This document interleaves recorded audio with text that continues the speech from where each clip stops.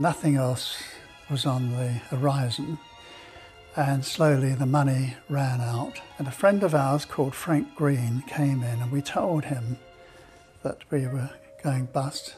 He said, well, that's ridiculous. He said, I'm coming in tonight to see you. He said, I've got a friend called Connery Chappell, and he knows Lew Grade. And Gerry went to see Lew Grade and said, we want to do this series about a machine called Supercar. And Lew Grade said, oh yes, how much will it cost? I said to him, we've budgeted out and it'll cost £3,000 an episode. And he exploded. £3,000 an episode? I can't afford to pay you with that. This is for a kids' series. What are you talking about? He looked at me and he could see that he'd, shaken me, and I was really quite frightened.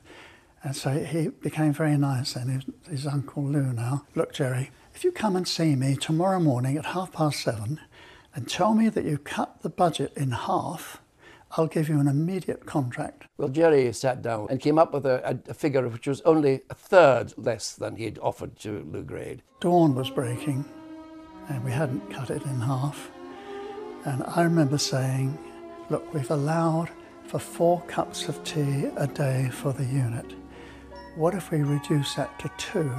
So we went to see Lew Grade, and Lew said, well, I'm afraid it's not just what you wanted, but that's our figure, and that's our last figure.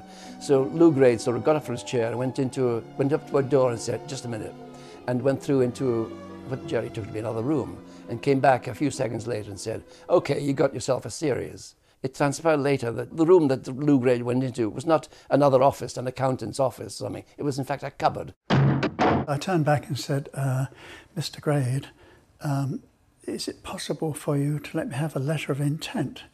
And then again he exploded. He said, a letter of intent? My word is better than any contract or agreement you could ever get drawn up. Now get out of here and make the series.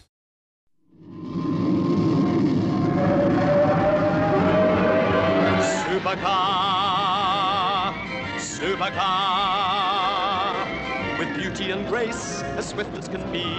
Watch it flying through the air. It travels in space or under the sea, and it can journey anywhere. Supercar, supercar, supercar!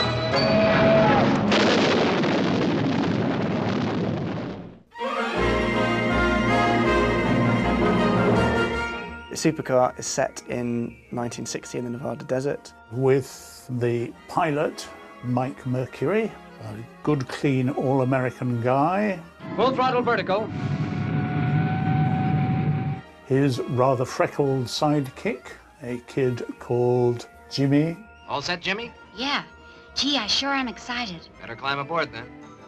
Of course, for merchandising, a woolly animal, which was Mitch the Monkey. Mitch!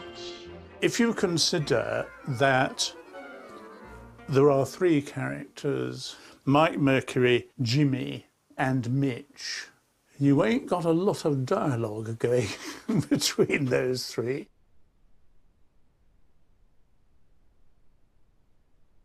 But if you have somebody like Beaker, you begin to get some interesting dialogue going because he's a character.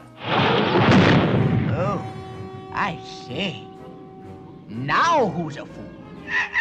We did find it very challenging to write dialogue for him. Mitch, eek, eek, or